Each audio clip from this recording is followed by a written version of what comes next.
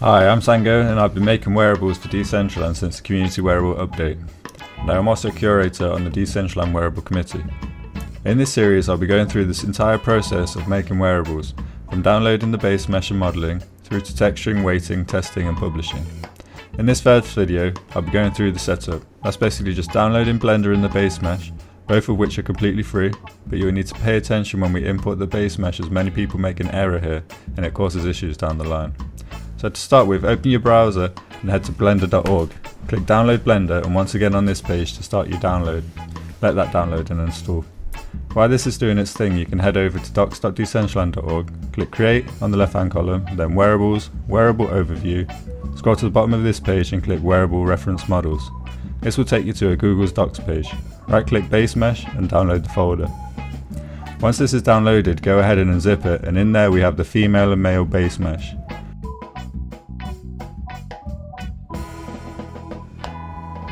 Open up Blender and start a new project. Select the box, the camera and the light and delete them by pressing delete or on a PC or X on a Mac. Then go to File, Import, .fbx. Locate where you saved the files and open either the male or female base mesh.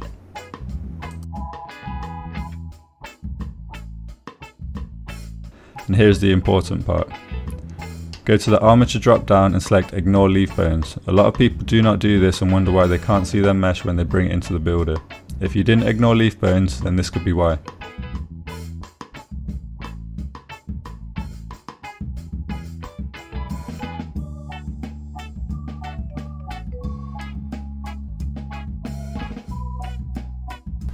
Here we have both the male and female models side by side so we can see the differences. As you can see here, there's two differences. The first one being the chest shape and the second one being the waist height. So you can see here the male waist is lower and the female waist is higher.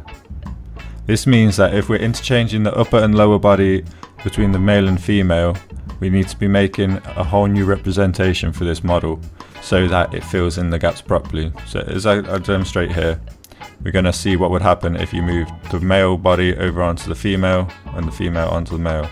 So upper body onto the female, you can see there's a gap in the waist. The same if we move the male over to the female, it's going to be clipping over the waist on the lower body and vice versa. So to do this you need to make sure you've got your different files. For if you've got upper body you're going to need two files, one with the female and one male. Same with the lower body, you're going to need a female and a male representation for those parts.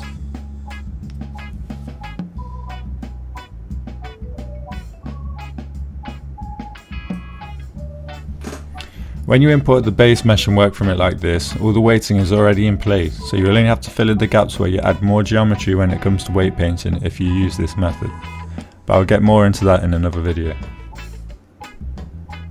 So that's how you get started up creating wearables. Nice and simple, but I'm sure it'll help a few. In the next video we'll get into the modelling of our first wearable. So as long as you take from this that you need to make sure you ignore leaf bones when importing your base mesh, then that's going to help you a whole lot in the future. So I'll catch you on the next one.